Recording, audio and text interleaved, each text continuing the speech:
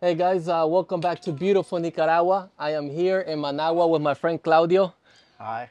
I don't know if you remember Claudio. Claudio has appeared on my channel a couple of times, and today we're going to be talking about some exciting articles that have come out about Nicaragua and kind of where we see the future going here in Nicaragua for tourism and people wanting to visit and even potentially live. So we have three articles we're going to be talking about, some good stuff here. And the first article we're going to talk about here comes from our friends at NicaBiz. Okay. This article was published this year in February 23rd, and it says that Nicaraguan tourism income is up by 24% in 2023. So last year, it looks like we went up 24%, more people coming to Nicaragua, more people visiting to spend money. Claudio, I mean, you running here and working in Managua, did you feel a sense like it was different, like more people coming to the country, or what do you think? Yeah, new people coming, old people coming. Um, some of my clients also that are work in tourism, they run hotels, and some we provide to some coffee shops in the beach areas, and they all have seen their business grow. So I think well, part of it is because now people are is traveling again after COVID. That's true. That's also a good point, right? Everyone Yeah. broke free after So, COVID, and now they're so moving and around. well, a lot of people were like trapped, and they wanted to, you know, get away. And we've seen different type of travelers. The travelers that quit their job and travel for 3 months in Latin America, and they start in Mexico, end up maybe in Colombia and or Peru, but they always stop by Nicaragua. So I would say that's a very recurrent type of traveler. Then you have like people that come on holidays specifically. Um, well, it's right there. The U.S. is only 2 hours, 2.5 hours away. Yeah, Also, a lot of more flights coming now, coming huh? compared to last time we were talking. There's more flights. Like you have Spirit, you have United Airlines has a new flight as well. So I think that's part of like the airline is probably the best indicator to the more flights you see coming to a country. That's when you know that there's more people coming. So So it was like a combination, right? it People is a being able to combination. travel. And I feel that Nicaragua, of course, in the media hasn't always been shed a good light. But I feel that nowadays more people are willing to come explore and see what Nicaragua's about and what it's doing this year, you I know? think it's referrals. Like Yeah. it happens to be that a lot of people that come here has already a friend that came here. So it's like, for example, we've seen suddenly a lot of Germans, a lot of Yeah. Dutch people, but they all know someone that already visit the country. So they have a positive experience, and that person shares the experience with another person, and they bring more people in, I would say. So By yeah, word of mouth then, huh? word of People. mouth is probably the most important Okay. for Let's, yeah. But yeah, I think I wouldn't say this. Well, I mean, this article says Nicaragua, but I would say also it's not just Nicaragua. It's El Salvador, yeah, let's it's let's take a look. So Guatemala. in this article, it says right here, here are the most common areas that saw increase here. So Yeah, we got El Salvador, 157% increase yeah. on tourism. That's most likely because of the marketing the country has had, and I mean And the president, I think, right? they run the Miss Universe, Yeah. So um, I think I visit myself El Salvador, and I will say like, well, I didn't know how it used to be. Yeah. So a lot of people say that it was dangerous. A lot of things I've heard before, the gang-related problems. I didn't feel as a tourist any of that, and I think that's partly is like a new thing that is happening. So they got El Salvador right underneath that, Nicaragua, 142%, followed Also, by El Guatemala. Salvador is more expensive than Nicaragua. Yeah, Yeah. surprisingly, huh? And they're not that far off, actually, if you think about it. And then, actually, if you look at the top four, all Central American countries, and then followed by Costa Rica, which is 35%, and then Mexico and Colombia. So it's an interesting dynamic to see that a lot of people are coming to Central America for what it looks like. Yeah, well, you have to also understand that, I mean, there's global inflation. So a lot of people are living one of the things that COVID left is the remote life.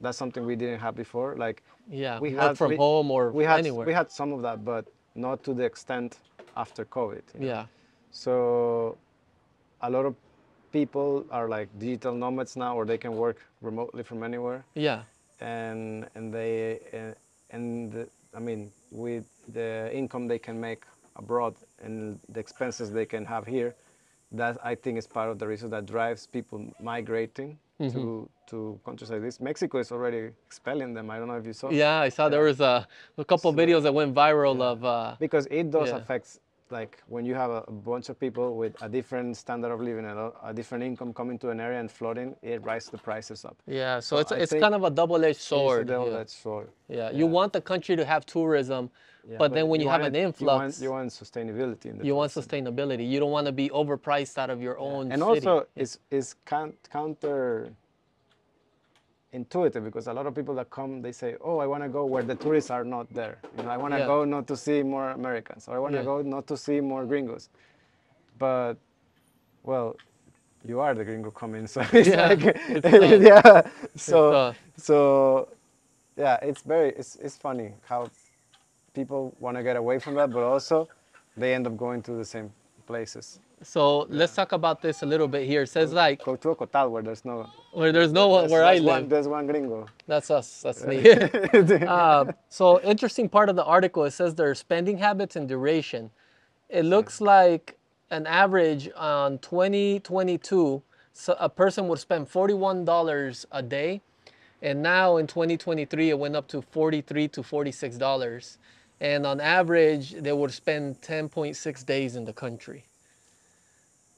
That's Yeah. pretty good value if you ask me, $46. But it also depends where you live and where you're $46 doing. in 10 days is $460. Yeah. That's not much. Where are you gonna get a vacation for $460 nowadays? But realistically, what kind of vacation can you get for Well, $460? here in Nicaragua, you can get a good one. That's what I'm trying to say. Like, if you go to the States for $460, you can get an Airbnb for 2 days. You won't get food, you won't get attractions, you won't get beach, you won't get much. But yeah, but for $460 in Nicaragua, what can you do? For $460 in Yeah. 10 days? That's 46. Let's say you find a place to stay, $20 a day, You already have 26 to eat. 26 to And what eat. about traveling? Yeah. I mean, you would I have mean, to travel and go stay at a certain area, yeah, and not move around too much. So you would be stretched, I guess. You would be running a budget there at $46 it a is day. pretty on the budget. Yeah, it's Yeah. pretty on the budget. It's doable. It's possible, but I'll think it depends. The thing is, well, that relates more to the other article as well. yeah, we'll talk about We'll that talk other about it article later.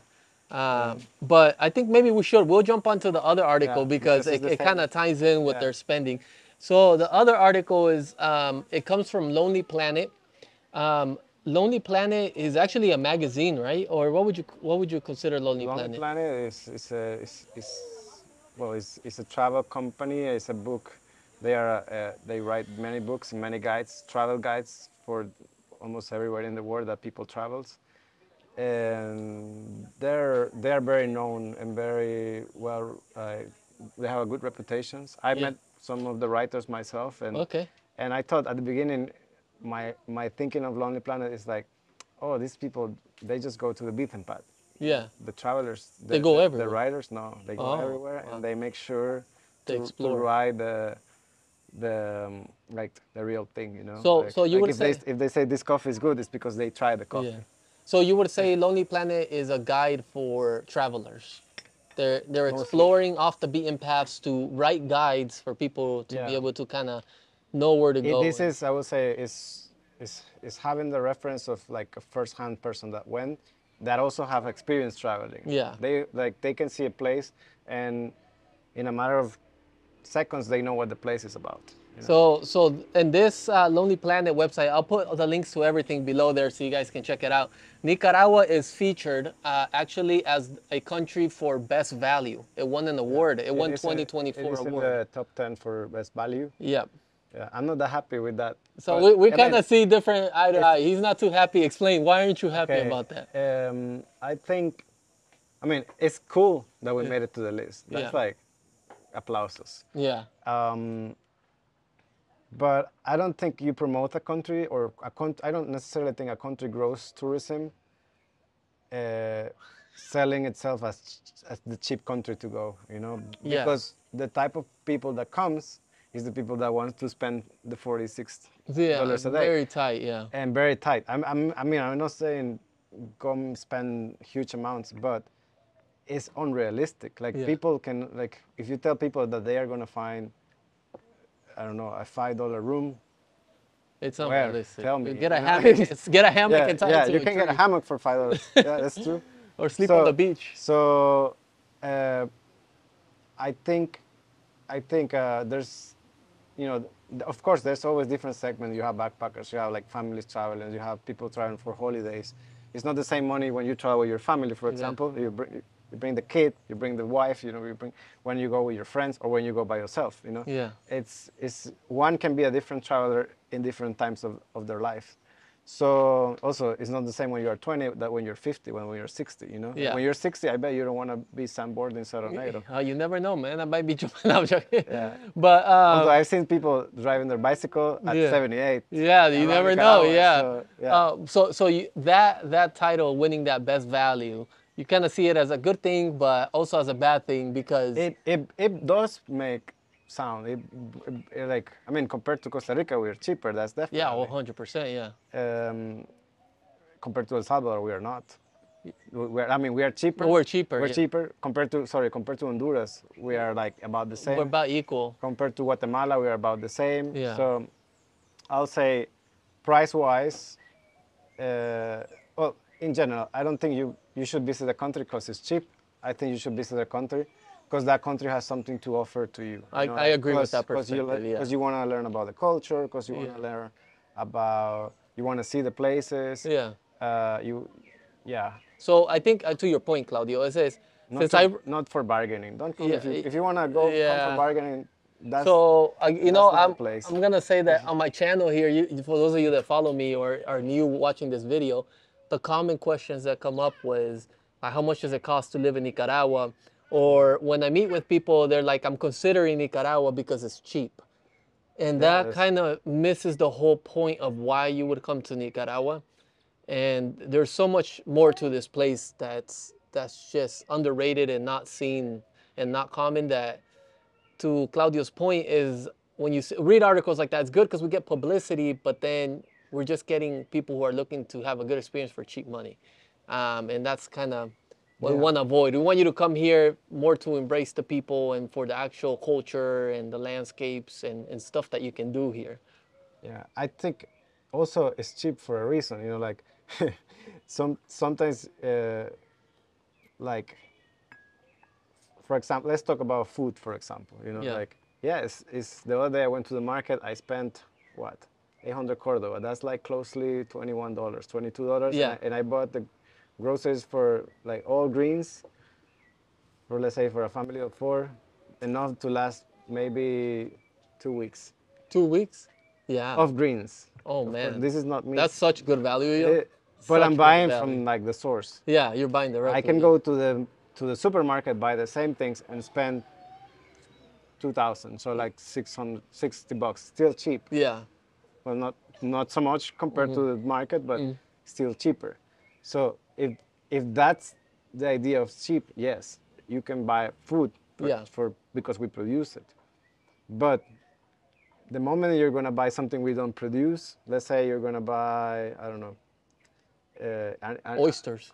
olive oil, Yeah, olive oil. wine. Wine. Oh, The cheap wine that you get at home here is 3 times the price. it's three times the price. Like Yeah. I'm not gonna say a brand, but like a table wine in California could be what $10. $10. That is a premium here for 30, 40, Yeah. and they sell it as premium. So this is when it becomes expensive to live here. Like when you want like what kind of quality of life you want to have. Like if you want to go to have medical treatment, for example, then that comes at a cost. And Yeah. that cost is not cheap. So It's the amenities, right? If Nicaragua Yeah. needs to import stuff, it becomes costly. And so if you come here expecting the same amenities as the US or Damn, Canada, many of this, you're yeah. gonna pay 2 to 3x more here for that stuff. And it goes for electronics too, certain And electricity. specific. Electricity, we have one of the most expensive Yeah, electricities in the region. So if you want to come here and have the AC on all day, expensive. you'll see it Yeah. So in the monthly it's payments. an interesting dynamic. Food is cheap, but it can get expensive. Depends on what you're looking for. Now, Yeah. so we got a little sidetracked there with the with the value No, travel. I'm just saying that it's always how you see it. Like Yeah.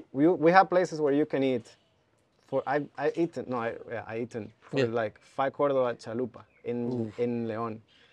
I don't know what's in the chalupa. I don't know how can they make it 5 Córdoba. Yeah, Pai Cordo, you And I can. know I have a That's good so stomach cheap. because That's so it cheap. didn't give me anything. Yeah. But I wouldn't advise people to be eating chalupas for 5 Córdobas. Five Cordobas, Like if yeah. you do that with your stomach, I don't know if you can. Did you survive? Did you get sick? I am here. You're here. You're alive. You're alive. Don't eat 5 Córdoba chalupa if you have a poor stomach. Oh my God. But I mean that's That's the truth. that's the truth. But also you can get a steak in a nice steakhouse for $50. You know. Yeah. So what is the meaning of cheap? Like if you want to get the New York ribeye steak better probably than the steak, that's $50 Yeah. in a good place. That's true. Well, Nicaragua but you can exports get- meat, right? Nicaragua exports meat, so It exports meat, so yeah. it's reasonable still here to buy good Would meat. that steak be more expensive in the States? I bet. Yeah, for sure. But yeah, so if you want good stuff, it's gonna cost you. Not maybe the same as in your home, but it's gonna cost. And if you want the chalupa of 5 Córdobas, well, you can also do that. Or you don't have to eat the chalupa of 5 Córdobas. You can have, like I would say, right now, like a normal price for a plate could be between the 150 to the 250 range. So how many dollars is that? 150? That's like from 3.5 to 6. Yeah, 3.5 7. to $7. Yeah, Seven. for a meal. This is not a restaurant. This is a fritanga type. Fritanga, yeah. Yeah. If It's you- like sort of fast food, Yeah. but not really fast food. restaurant, it will be like between 10 and 20, Yeah, I would say. like a nice restaurant. Yeah, Yeah, a nice restaurant between 20 per like person. a nice steak or something. See, and then anything over that, I think is more markup price Yeah. and more like fancy stuff. But yeah, you have all the prices. So although Nicaragua perceives itself or people see it as a value country, it can get expensive if If you want good stuff. you want good stuff, you know. Yeah. So, and it can also be a good value country if you know what to look for and what to eat, like those $5 But as chalupas. I said, good stuff is relative as well because it's like, I mean, if you cook at home and you don't go out, well, you just spend the money in the market. Yeah. And you're not gonna spend much. No, in the market, no. Your if money you- will stretch a But lot further. I imagine that when people come, they wanna go out, they wanna go eat, they wanna go do things, they wanna do the things, not just be cooking at home. So Man. So let's rate it. This article from Lonely Planet, good or bad for Nicaragua? 7. What's your score? 7. It's a 7, so you're a little Sí. bit better, right? Sí. Yeah. I think it's good for Nicaragua, but I see Claudio's opinions there. We need you guys to I comment mean, below. there's no such a thing as bad publicity. That's true. That's also a good point. So we need your feedback there below, guys. Let us know. I think it's controversial. Some Yeah. people can say it's not. So Claudio's saying, don't come here if you're gonna spend $40. Come here if you have $500 a day to spend. Okay. Oh man. Yeah. No. We really want to know below. What do you think? If you've been to Nicaragua, did you come because you saw it as a value country to come to? Is no issues with that. Just be honest. Or did you come here because you want to explore somewhere new? Or what's your opinion on that article? What do you think? Is it good for Nicaragua or not? So I think we should move on to the other article. Yeah. Let's check it out. So this next article is going to be good for you if you're a surfer or you're coming to Nicaragua to hit the beaches. Because what's happening in Nicaragua is they're building a new coastal highway or trail or freeway. What would you call It's it? called the Costanera Road. The Costanera, This so is a road. Coastal Highway. So it's gonna follow along the Pacific. Do you know where it's gonna start? I think it's starting in Las Salinas all the way to the end to Costa Rica. All the way to Costa Rica. So All the way to the last beach, I think it's El Naranjo. so can you explain to us why is this a big deal? Well, first, it's an old idea. It's not now. You know, Yeah. It's like, this is my dad has been telling me about La Costanera for years, and I think, well, it's again a debatable project. I mean, there's already a Costanera in Costa Rica. I don't know if you've seen it. No, I haven't seen It's it. very cool. Like it's literally a road that is very close to the beaches. That's kind of like California Pacific Highway 1. It's just right on the beach. so You just this one is like a little bit further from the beach, but that's the idea. The Yeah. idea is that you can go from beach to beach to beach, nonstop, more efficiently. efficiently. Yeah, Because right now there's no connection, right? the roads exist, but it's like poorly. Some are dirt roads. Yeah. You You have to go around into have to cities. go around in the city. Yeah, so it's not straight line. Yeah. So they are just gonna like join them together and make it paved, you know. So there's a lot of debate on that because you know like a lot of people say it with positive eyes. A lot of people say like, what about the environmental impact of those roads? You know. Yeah. Because they is undeniable that there's always an environmental impact That's when you true. make a construction of that type, and they are going to have to take down trees and go through areas. Also, what is going to happen after with all the influx of people, cars, and stuff that is going to Yeah. transit. So it could have a positive effect and No, the also positive is economical. economical for Yeah. sure. But then the negative side, I mean, I really see it for the people that currently live there, like the blue collar workers that have a little house and they live with their family. Now you might have an influx of people coming to buy property. Whenever there's a and- project like this type, it creates a speculation, and it creates that what you're saying. You know, it's like, oh, it means if my land is worth this right now, with that road, it's gonna be worth this. yeah. Because that's how people think. You know, it's like, oh, now I'm gonna be next to the road. It's Yeah, premium, it premium goes real up, estate. yeah, and it starts driving prices It used to all be a around. farm, now it can be a store. You know. Yeah. So, It's true though. yeah. Yeah. So with that mentality, you know, that's already creating some buzz and people are like buying. I'm afraid of the impact in the longer term, which is the gentrification that can cost. You know, like because it's not that like, for example, in Costa Rica, the same Costa Ricans sometimes they complain about like how everything is now more expensive for them. Yeah. Like to go to the beach, they say it's better for me to go to Nicaragua because I spend the same and I go to a new country. Yeah. So right now, we are happy going to the beach as Yeah, Nicaragua. yeah. It So- doesn't cost much. and It's it doesn't accessible. co- It's yeah, still so- remote, untouched. Yeah, but if that changes, I don't know if people are gonna like La Costanera Yeah. or are gonna like that kind of development, you know. So far, I would say people are happy with tourism, and Well, as we travelers, should I keep guess- that, you know. Yeah. We should keep that, and of course, investment is always good.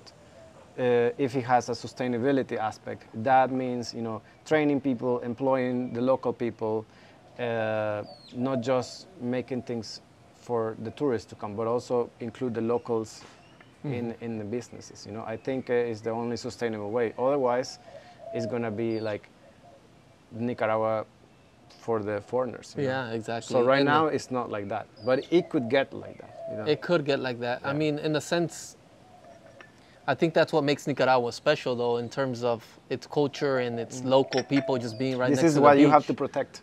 And we have to. This is it's- what this yeah, is. It's a balance. This is the differentiator.